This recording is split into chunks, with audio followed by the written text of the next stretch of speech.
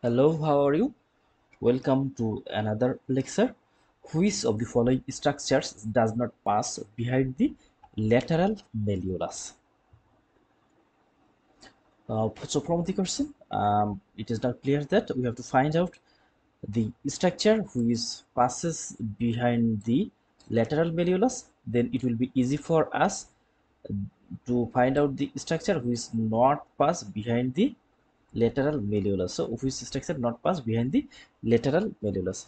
Here the options are peroneus brevis tendon, sural nerve, short saphenous vein, peroneus longus tendon, and tibialis anterior tendon.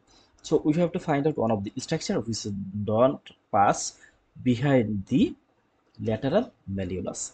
So here we can see this is the lateral malleolus in this picture. This is the lateral malleolus. Here this is the lateral malleolus, and behind the lateral malleolus we can see four structure passes. There are two tendons, one nerve, and one vein.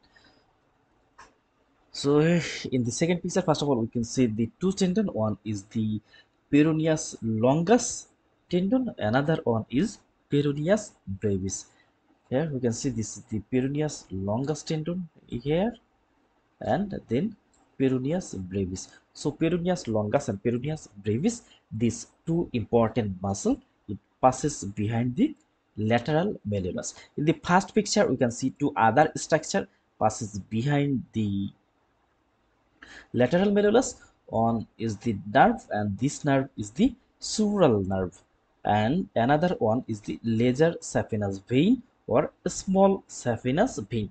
So two tendon, one is the peroneus longus, another one is the peroneus brevis, and two other structure, one nerve, one vein. Nerve is the sural nerve, and vein is the laser saphenous vein or short saphenous vein. So here these two structure you can see it is start both S. One S is sural, another S for a small saphenous vein or short saphenous vein.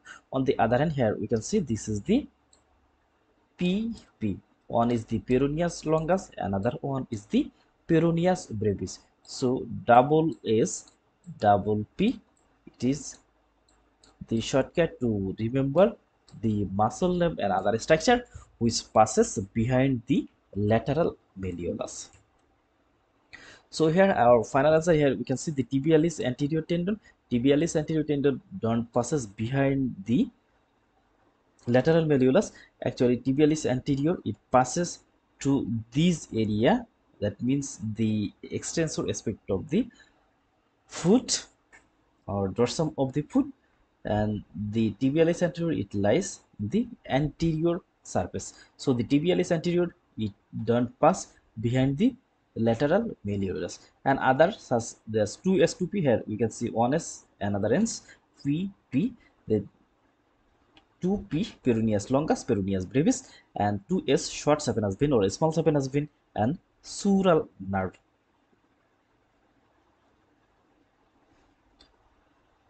So here it is not nerve, it is actually vein. So short saphenous vein and sural nerve.